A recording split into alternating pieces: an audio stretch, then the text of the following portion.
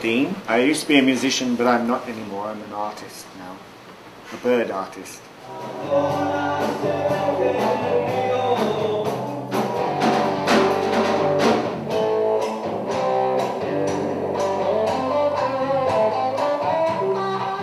Early on, I used to have a Stratocaster, a Fender Stratocaster, which I actually hated.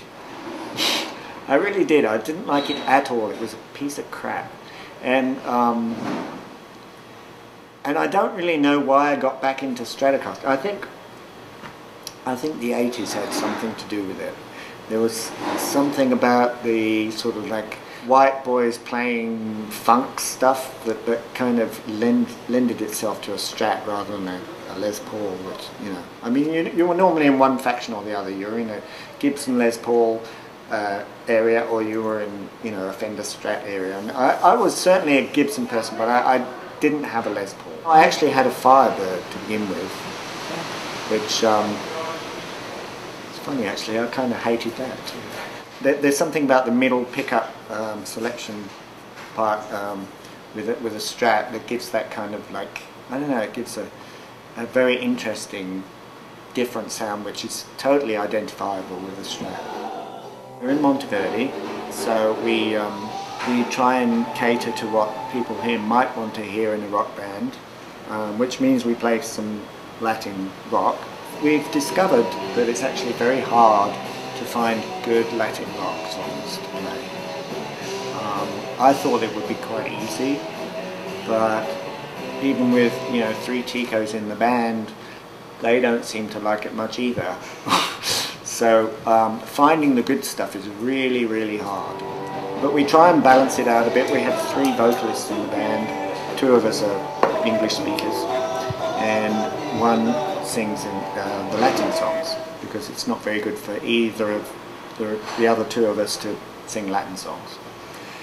People laugh at us. It's not a good idea. Well, tonight is a real exception. I have to say that this is not the normal weather pattern, although it does happen about once a year, but unfortunately it's now. I actually have a dehumidifier in my room for the instruments. It's not so bad for a solid body instrument like a Strat, but an acoustic instrument just in this environment would just die.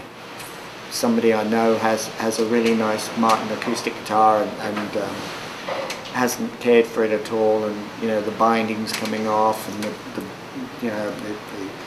the top is like arched like this, and the action's about this high. I mean, it's just a nightmare. I actually stopped playing for 2 years. I didn't touch a guitar for 2 years.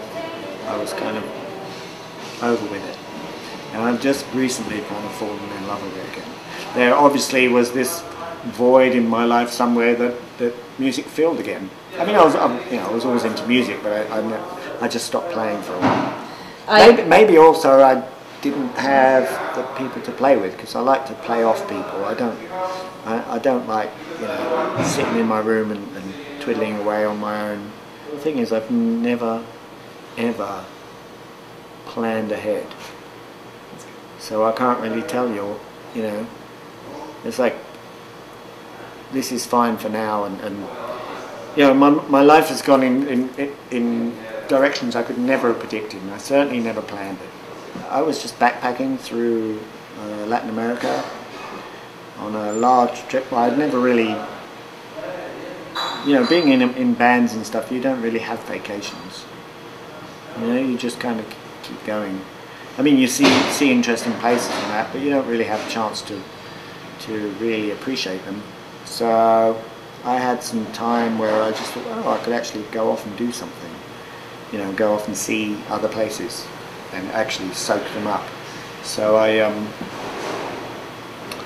I decided to, you know, put a backpack on and go through Latin America for between 6 months to 2 years. I didn't know what was going to happen. So why did you choose this place? It chose me.